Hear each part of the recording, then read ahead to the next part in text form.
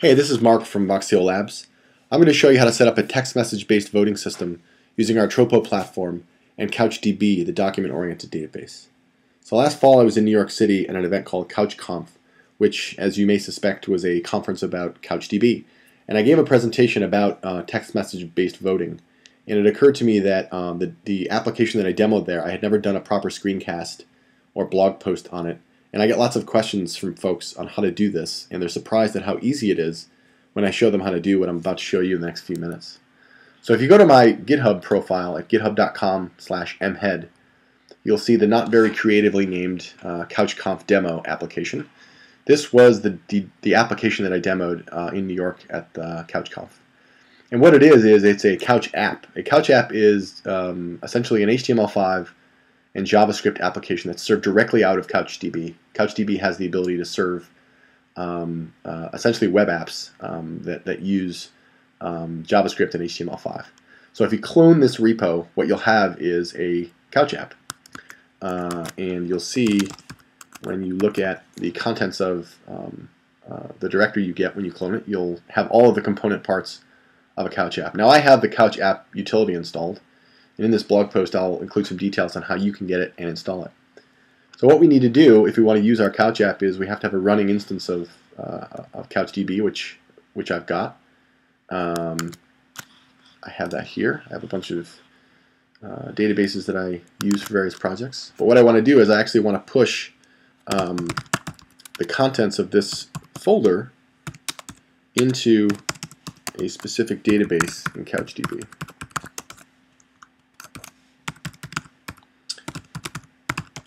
And sticking with my lack of creativity, I'll simply call the database CouchConf demo. So I've done that now, and if I go back over to my CouchDB instance, I'll see this new database called CouchConf demo. And I have a document in there. It's a design document, which will, if you look at it, show you all the bits that make up the Couch app. Now the part you're interested in is this index.html page, which if we go to it now, has nothing in it. We don't have anything to vote on for our text messaging voting app. So let's fix that. Inside of our Couch app, we've got the various categories that we're going to be voting on. And in this case, what I decided to do was I fancy myself something of a rock historian. So I decided to do a voting app that looked at rock and roll songs that were greater than 6 minutes in length. Now there's quite a few of them, but these are the ones that I ended up picking. I tried to pick a mix of old and new. You can agree with me or disagree with me that these are the best songs to vote on. And if you don't agree with me, you can set up your own text message voting app and pick your songs. But for this screencast, I've got this collection of songs that we'll vote on. And what I want to do is I want to insert these into the CouchDB database that we just created.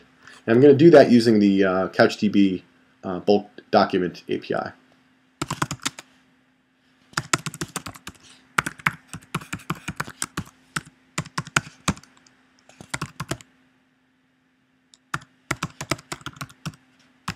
So there's a specific endpoint called bulk docs that we want to hit with curl.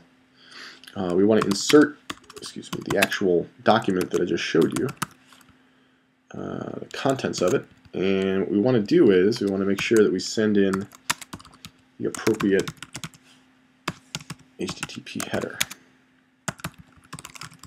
And this is JSON, so let's tell it that it's JSON. Okay, so now it just inserted those songs into my database, and you can see, okay, now I've got some categories to vote on. The actual vote that people will send in via text message is on the left-hand side here, and the vote totals are above each of the categories. So what I want to do here, though, is I want to actually display a phone number that people can use to send their text message to. So to do that, what I've got to do is set up a Tropo application. So let's first look at what our Tropo app actually looks like.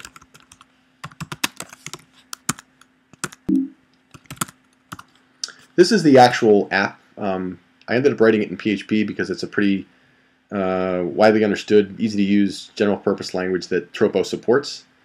And it's not a very complex script. It really doesn't have to be. The real magic is in the Tropo platform and its ability to send HTTP requests from inside an executing SMS or voice app. So from within the actual Tropo execution environment, I can actually send HTTP request to a CouchDB instance that's running. In this case, it's going to be running on my local machine, but it could be running anywhere. It could be a hosted instance in a data center somewhere. It could be a Couch instance that's running an Iris Couch. It really doesn't matter. You can put this thing wherever you want. So if you wanted the entire application to live in the cloud and you wouldn't have to maintain a server, you could do that very easily with Tropo.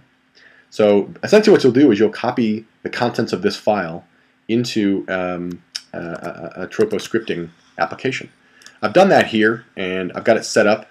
You can see that I've got a phone number assigned. This is a New York City phone number that I've assigned to my Tropo app. What you'll want to do when you set this up is you'll want to add the particulars of your CouchDB instance in the settings, but that's essentially it. Then you save the file, create the application, and assign a new phone number. And in this case, I've assigned a 646 number. So what we want to do is we want to insert this into our database. Let's go ahead and do that.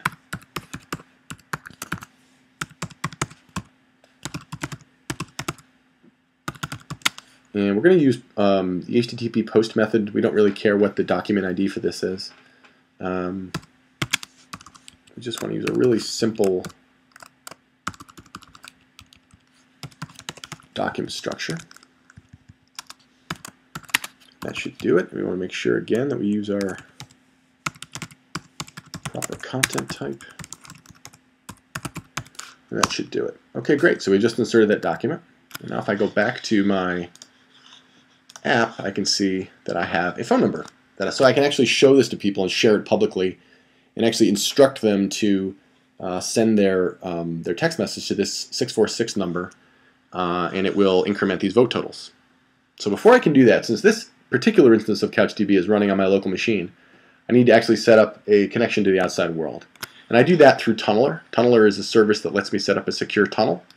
I'm going to basically set up a tunnel from the remote port on the Tunneler service to port 5984 on my local machine, which is the CouchDB port.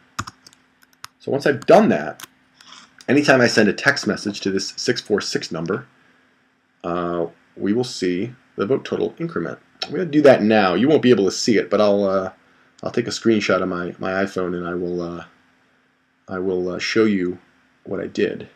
So I'm going to vote for the Rolling Stones. I'm kind of feeling the Stones of late. So this first column here, or this first row, should increment now that I'm sending a text message to my Tropo app. And we can see that it does. Got one vote for the Rolling Stones.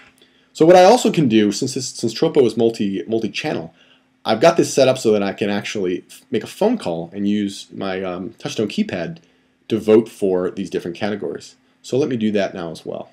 Actually, let me use my old-fashioned phone.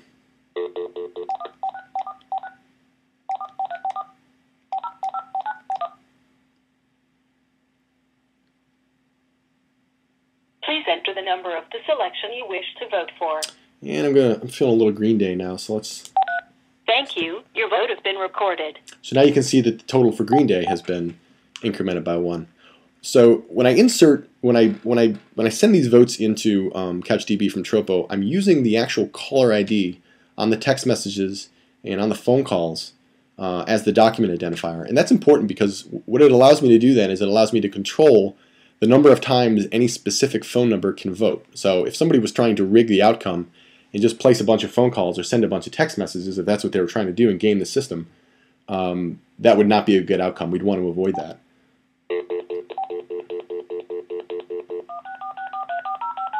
So if I call this number back and actually try and vote again from this phone, I'll try and vote for Jimi Hendrix. Enter the number of the selection you wish to vote for. So let me say I want to give Jimi Hendrix a little love. Sorry, there was a problem saving your vote. So it actually won't accept another vote from the phone with that same caller ID. So that's pretty much it. In just a few minutes you can see we've set up a pretty nice, pretty useful text message and phone-based voting application that you can customize any way that you want. If you don't want to do rock songs, you can do anything you want. If you want to vote on what sort of store should be set up down the street from you, you can do that. And since this is just HTML and CSS and JavaScript, essentially jQuery, you can structure this interface to look however you want it to. My very meager design skills probably shouldn't be emulated by people that want to use this, but if you want to design this to look a very specific way, you can do that as well. That's the beauty of Couch apps. So there you have it. Tropo paired with CouchDB, and you have in just a couple of minutes a really nice, really powerful text message-based voting app.